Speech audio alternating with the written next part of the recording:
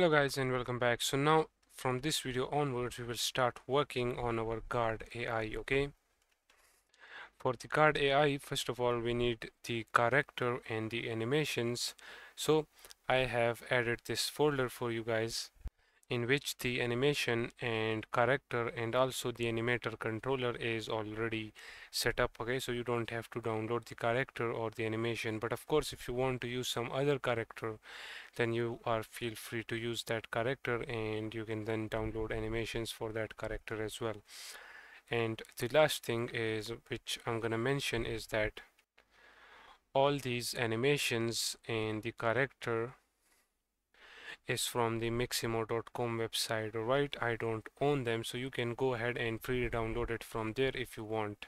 Alright, but the reason I've created this folder is to save our time, okay, because we don't now have to go ahead and open up the website, download the character and then search for each of the animations one by one. Okay, we can just simply use all of the animations and character from this folder. So what I'm gonna do, I'm gonna get back right here in the game folder. I'm gonna create another folder by the name of AI,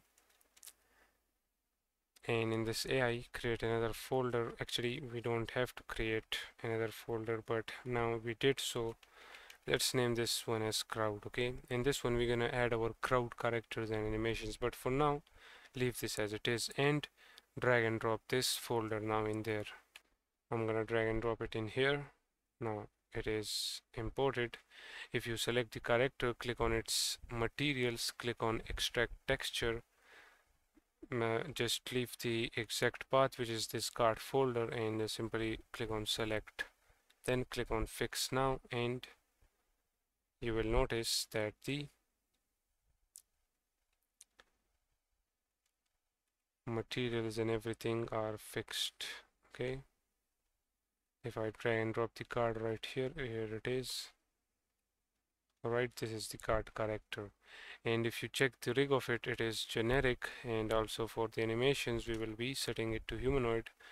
But first of all, let's resize it. So I'm gonna set it to 1.3. Okay, it is really big, so I'm gonna set it to 1.25. Let's just make it 1.23 or just 20. But it will then get really smaller, so 1.22.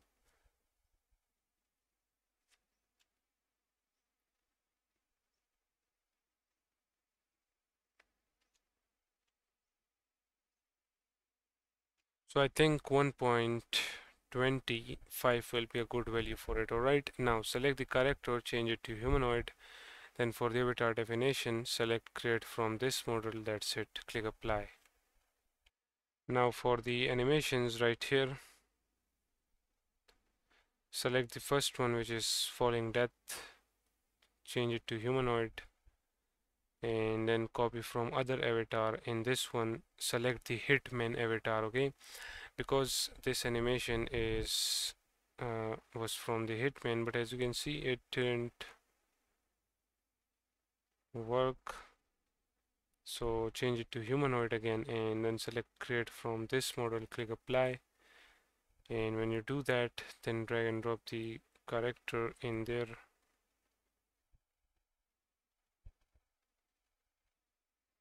Alright, there it is, but it doesn't look good, so I'm gonna click on copy from other avatar and select this character avatar. If I show you what this character avatar name it, it is characters 1.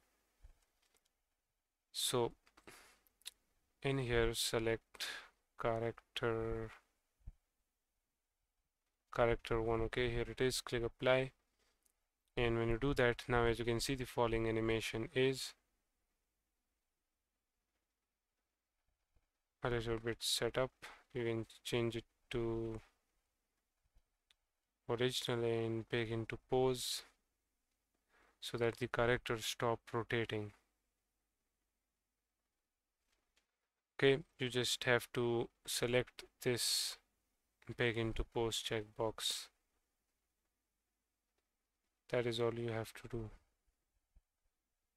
Then for the second animation, which is pistol idle, click on its rig, change it to humanoid, copy from other avatar, and in this one select the character avatar.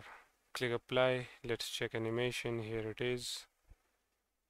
Alright, you can change it to original, big into pose, big into pose, then original, big into pose. Alright, now the third one is the pistol run. In the pistol run, we're gonna do the same. Okay, just follow the exact same steps as we did for the pistol idle. Alright, now as you can see, this animation, these two animation name is hitman because I have taken these two animation for the guard from the hitman. Okay, so for these we're gonna change it to humanoid and copy from other avatar, and in this we're gonna select the hitman avatar instead of the character avatar. And when you do that, as you can see, the character looks good. Okay, this is just the walking and idle animation, and just make sure that these two animation is loop time, loop pose, original, big into pose, big into pose, big into pose, and original. The same for the other one.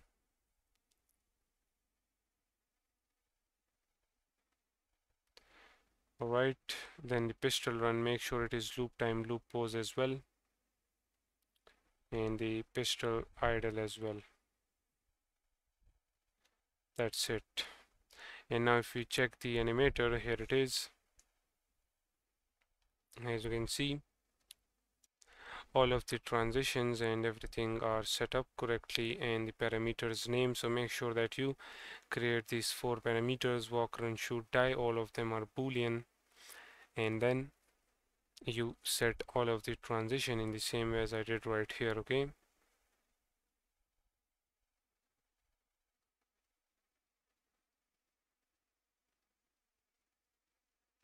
in this pistol rider right here the animation is missing, so let's add the animations. Let me open up all of them, select the idle. Okay, this is just the idle, which is this one. So in this, make sure that you add that. Then we have the pistol idle. So in the pistol idle, make sure that you drag and drop the pistol idle. Then this one is the pistol run, so drag and drop the pistol run motion in there. Then for the death, drag and drop the death and walk with briefcase. In this, it select the animation from the hitman character animations. We don't want that, so in this one we're gonna add this one, which is walk with briefcase. Alright, and now as you can see, all of the animations are added successfully. You can rewatch this video in order to understand it more correctly, and if you have any question, make sure that you ask me. And now with our animations and guard character added, in the next video we're gonna start working on our guard AI.